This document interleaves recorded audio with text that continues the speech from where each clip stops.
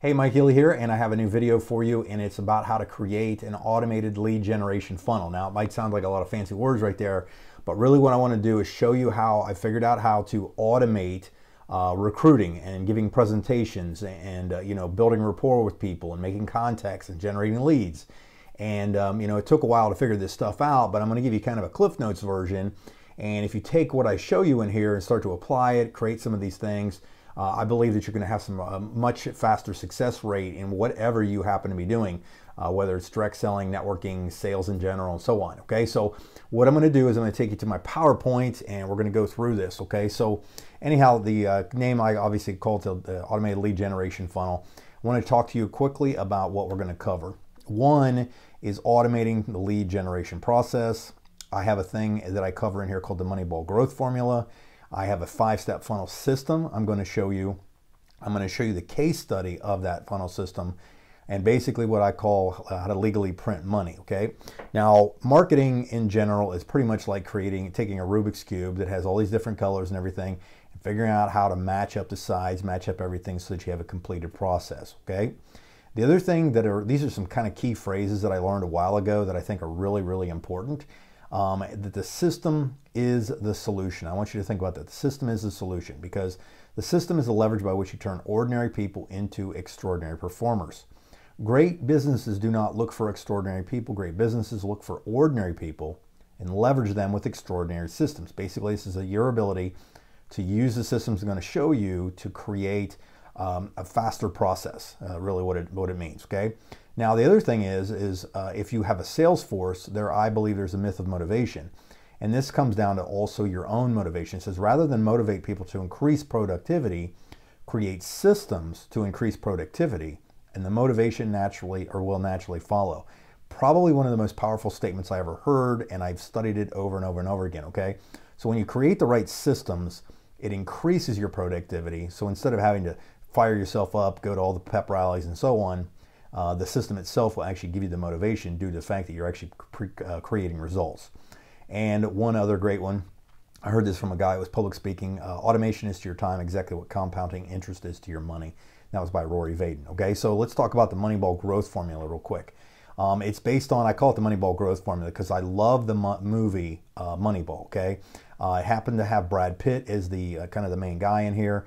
And what it did is it followed around the Oakland A's, who had a very, very, very small athletic budget. This is a true story, by the way, that were going against the New York Yankees that had the biggest budget in the Major League Baseball. Okay, and what happens is the beginning of the movie is they basically get gutted. They lost all their main players, and the guys are sitting around in the office, and Brad Pitt starts asking them questions, and they're trying to figure out who they're going to bring on board. And they start asking the problem. And he keeps asking the problem. He says, well, the problem is that there's rich teams and poor teams, and then there's 50 feet of crap, and then there's us. Okay, that's what Brad Pitt's saying to these guys. And he's saying this to his lead scout. Okay, so ultimately, these guys are going against everything, and he's trying to think outside the box. I want to slow down for a second with that one. He's trying to think outside the box. Eventually, he runs into this guy, Jonah Hill, which plays Richard or Brandt, something Brandt. I'll think of his name as I go through this, okay? And he confronts him because this guy basically goes to Yale, and he's kind of a numbers cruncher and so on, okay? So this is really kind of a turning point in this movie and for the Oakland A's is when they found this guy, okay? And he said down in the parking garage when Brad Pitt confronts him, he says why these guys listen to him, what makes him so special. He said there's an epidemic failure to understand what's really happening. And obviously they're talking about baseball. People who run ball clubs think in terms of buying players, okay? And if you've ever been in a networking company, you know that companies a lot of times will bridge big players to come in and so on. But he goes on to say, he said, your goal shouldn't be buy players, but to buy wins, trying to figure out the wins. But in order to get wins, you need to get runs. But in order to get runs, you need to get hits. So you have to really, really actually go all the way back to the beginning of this to find out where you're going, okay? Now, all that in mind, so that's kind of the Cliff Notes version of that. And I would recommend that you watch that movie. It's fantastic, especially from a marketer standpoint. Great movie. But I've always had a process that I call the 5-step recruiting process. So you've seen in videos if you've watched any of my stuff that I prospect, I contact people, I present to them, I follow up, I repeat the process. And basically I've done this online, or I'm sorry, usually with a phone or an email process. It's about as fancy as it got, and I've done that for like 20 years. But what I asked myself eventually, now that we've got new school technologies with the internet, is how can I automate this process? How can I really do this? And really what it comes down to, based on today's technology, is if I asked you which would you rather dig a ditch, for me 10 feet deep and 100 feet long, if I gave you 100 grand just to finish the ditch, would you rather use a shovel or a backhoe? Obviously the backhoe, okay? So what I created and what I started to study out were what I called lead generation funnels. And I'm gonna give you an example of the one that I created for my company. Now I do own an energy company called BidPoint. You're welcome to look it up and so on and see what it looks like. And below this video, I'll put things where you can actually opt into these funnels so you can actually watch the process. You might not be interested in the funnel itself, but watching the process, okay? So what I'm gonna do is I'm gonna cover from top to bottom kind of what I created, okay? So knowing this, of automating it, I thought about the same process going back to the 5 steps from an internet standpoint, okay? So I realized that I had to get traffic, which is people looking at it. You have to drive them somewhere they're going to look at it. You got to capture information and you got to build rapport. Okay, that really is the essence of what you're doing. And then you make the proposal after that, and basically pitch. If you don't have these in the correct order, a lot of times it doesn't work either. Okay, so if we started with traffic, obviously there's just a tremendous amount of traffic out there these days, and you don't have to be an SEO expert or anything like that. You really just have to understand that you can buy traffic these days. The same as back in the day, you would have had to go grow corn if you wanted corn. Now you can go to the store and buy a can of corn, okay? It's the same thing with traffic. You don't have to be SEOs. You can just buy people to look at your stuff. You also have to have some place to send them. Now a landing page is very simple, and you can get landing pages these days for like, a couple of dollars a month. You could have just a blog page. When I say landing, it's just somewhere somebody's going to go visit. The other thing is capture. Now you can capture people by having them opt in, which is something kind of cool. But I also would say that you can pixel people, but then that's kind of a more complicated thing.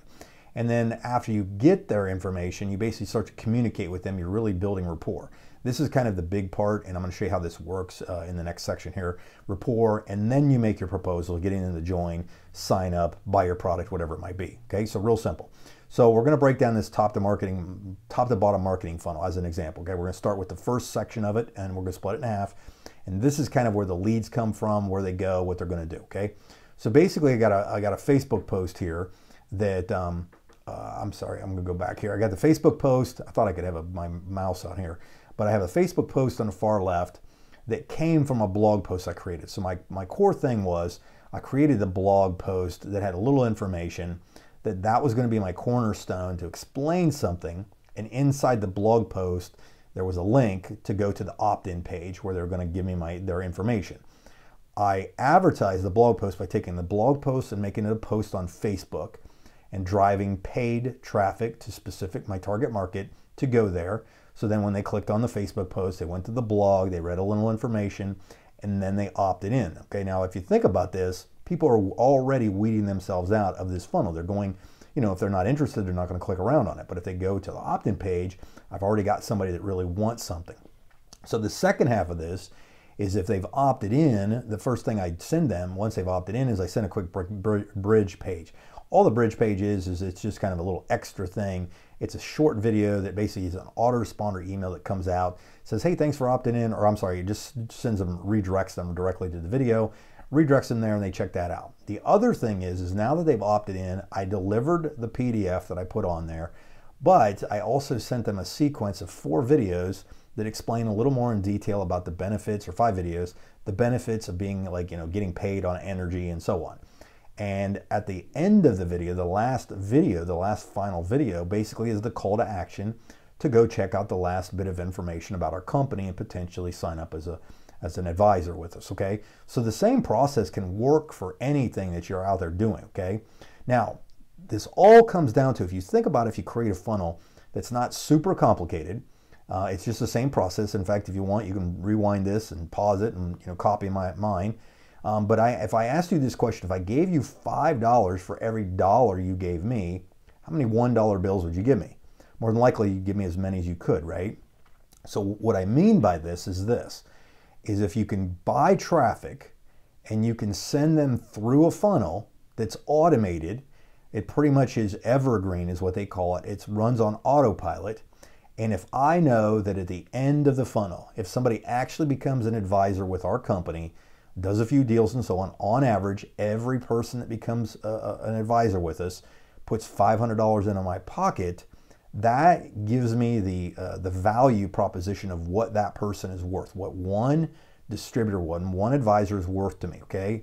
If I reverse engineer this, I know that if 1 out of 100 people that gets the book becomes an advisor, I can then reverse engineer that and realize what it takes for me to get the 100 people to that landing page to begin with. And if you think about it, if I spend $200 but make 500, how many times do I want to spend 200? Okay, so it's really, really a powerful principle here if you understand that, okay? And that's kind of where it goes from there. So what I would tell you is this, okay? You can go check out some of the videos I got on YouTube, my Facebook channel, and my training. And I have a members lab where I can actually show you inside there. I have a lot more detail. It's totally free to become a member of my lab that has videos on Facebook marketing, YouTube's, generating funnels, Facebook advertising. What did I say? I said Facebook advertising. Pretty much everything you would need to create these things, to show you what you need, to build the rapport with people. I've got a ton of videos in there, and it's absolutely free. It's just something I have under one place. You opt in and you can get it and check it out, and there'll be a link somewhere around here you can watch it and get that information. You can go opt into that. So anyhow, hopefully at least got your wheels turning and what the potential is.